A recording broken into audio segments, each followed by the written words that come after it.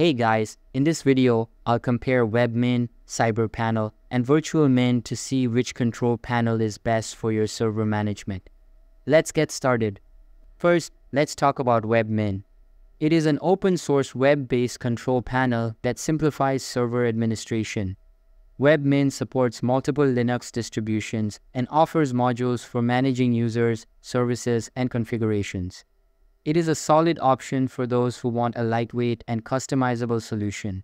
However, its interface can feel outdated, and it may require more manual setup. Next, we have Cyberpanel, which is designed for speed and simplicity. It is built on Open Lightspeed and comes with built-in support for LS Cache, which improves website performance.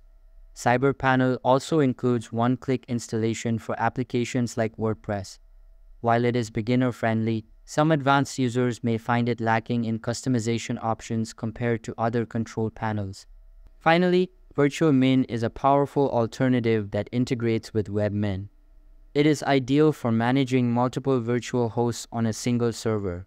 Virtualmin supports Apache and Nginx, offers advanced security features, and automates backups.